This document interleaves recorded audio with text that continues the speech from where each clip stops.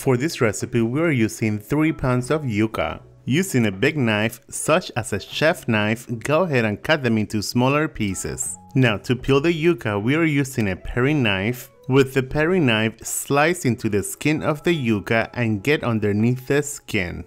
Once the paring knife is underneath the skin, bring the knife all around the yuca and the skin will come right off. Using the chef knife, go ahead and slice it in half.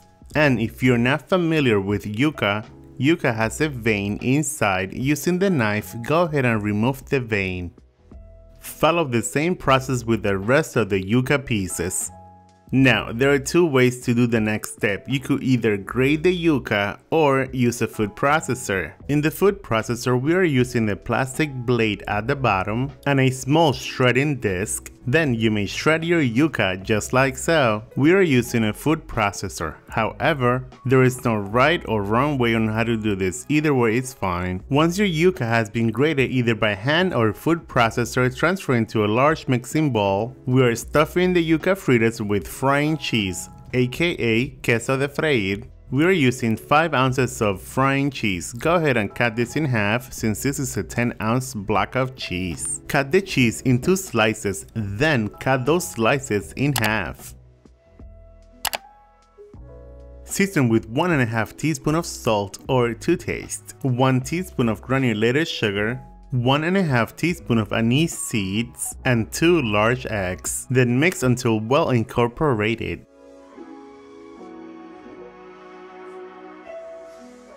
And I just realized that the cheese pieces are too big, so cut them in half one more time. Using a tablespoon and your hands, go ahead and start shaping them just like so.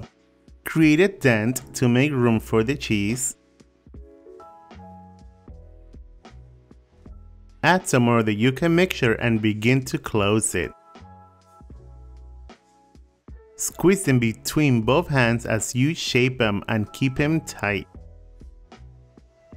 Repeat the same process with the rest of the ingredients. With this recipe, you'll get about 10 yuca fritters, also known as chulitos.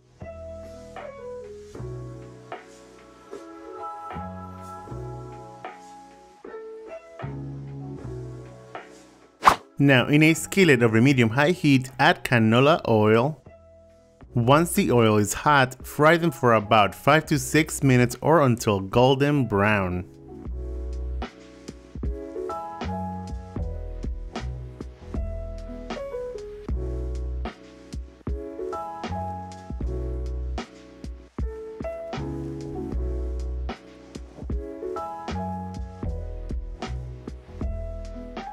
Once they are beautiful and golden brown, transfer them onto a plate lined with paper towels. Oh, and one more thing, fry them in batches as to not overcrowd the pan. I think now you are ready to eat.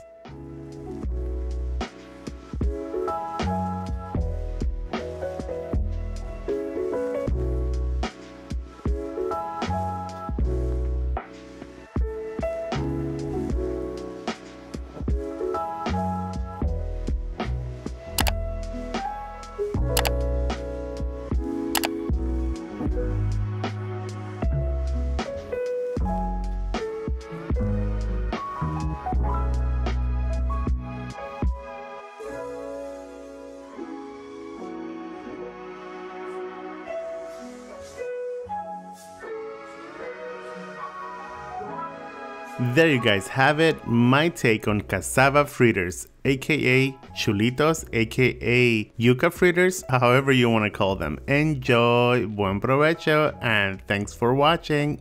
Bye!